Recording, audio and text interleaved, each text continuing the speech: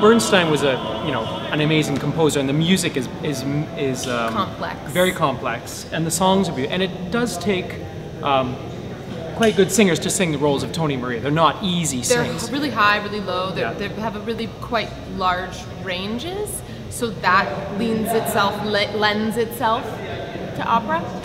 And it's nice. It's a nice. I think it's a really smart thing for an opera company to do, because it's really accessible music. It's music that many generations remember the sound of that. They experienced jazz when it was cool. They experienced jive and these mambo when all the dancers from Puerto Rico came to America. That was very in and cool and chic. So I think a lot of people can relate. The minute you see these dancers, there is so much energy. I'm bowled over even in rehearsals at how they are giving 200%, which I think cannot be captured in a movie. So maybe it's possible people come in with the expectation of the movie, and then the second you sit in that seat and the dancers are in your face, they're so on that sort of explodes, and this is better. But I'm biased.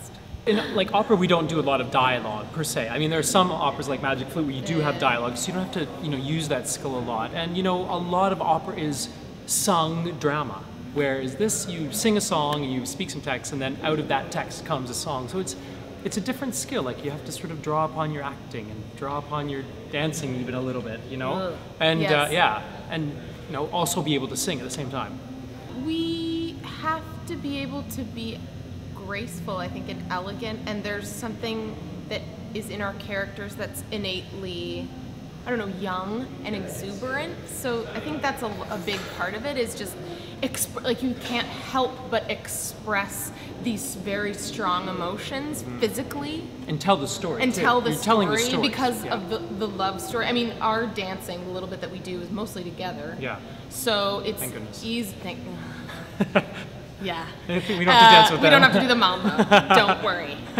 But so yeah, I think it's the genuine expression of big feelings, maybe first time feelings for both of our characters.